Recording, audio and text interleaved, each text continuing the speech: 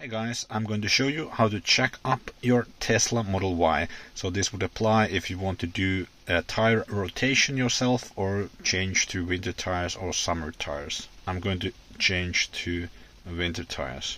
So if you check the manual, under the manual you have a section called checking and lifting, and there is a checking procedure explained. So it doesn't say very much, but there are a few warnings, and here is an illustration of the checkpoints. So there are 4 checkpoints in the bottom of the car, so you have to kind of imagine that the car is on its side and this is the bottom of the car. But don't worry, I'm going to show you under the car what it actually looks like. It's not green, but it's just green for illustration purposes here. What you should keep in mind is don't try checking up the car anywhere else than on these points, because the battery is down there and you might damage something if you don't use those checkpoints. And it also says you should remove your charging cable, and I know some other Tesla models have a checking mode, which so you need to go on the service and then go into checking mode, because the suspension might require a setting like that. On this Model Y from 2023, made in Europe, there is no check mode, so I'm just going to unplug the charging cable and then going ahead with the checking. Unfortunately it's raining, but I'm going to do this anyway because I need to change the tire. So the check point for the front is somewhere under here. Hope you can see this.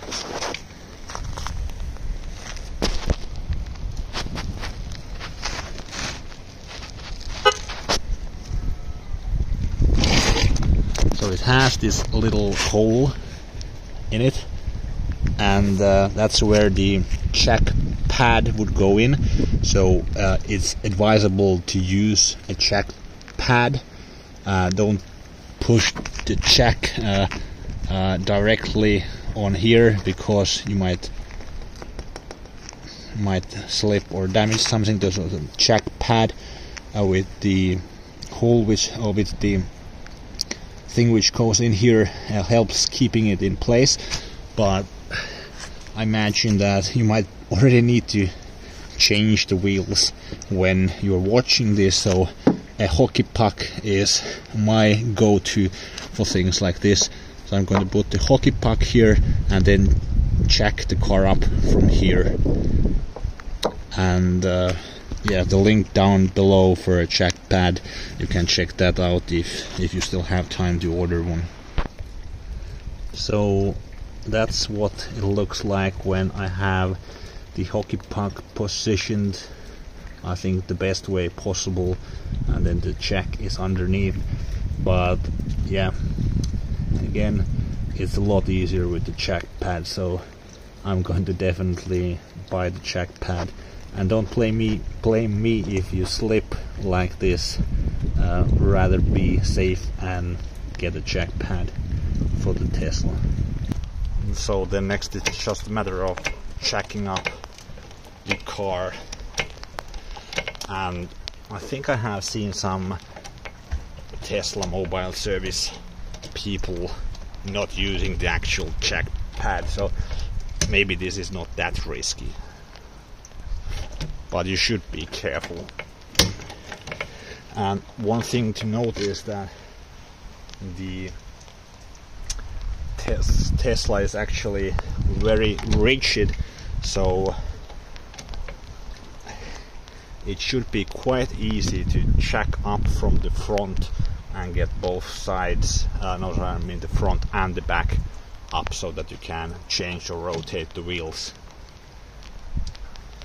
And then maybe you can put one of the check stands underneath the rear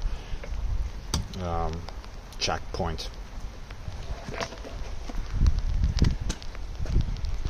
So this is, well, a bit hard to see. So this is what it looks like with both the rear and front in the air. But yeah, you should put a jack stand for safety over there.